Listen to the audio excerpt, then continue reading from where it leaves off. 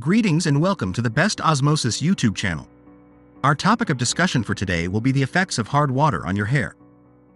Do you ever feel like no matter how much you shampoo your hair, it still feels greasy and looks dull? The culprit might be the water you're using to wash your hair. Hard water, which contains high levels of minerals like calcium and magnesium, can wreak havoc on your hair. So how does hard water affect your hair? The minerals in hard water can build up on your scalp and hair strands, causing them to become dry, brittle, and prone to breakage.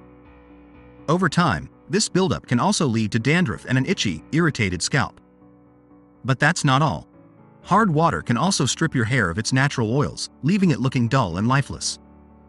If you color your hair, hard water can cause the color to fade faster, making it harder to maintain your desired shade. So what can you do to protect your hair from hard water? One solution is to install a water softener in your home, which will remove the minerals that cause hard water.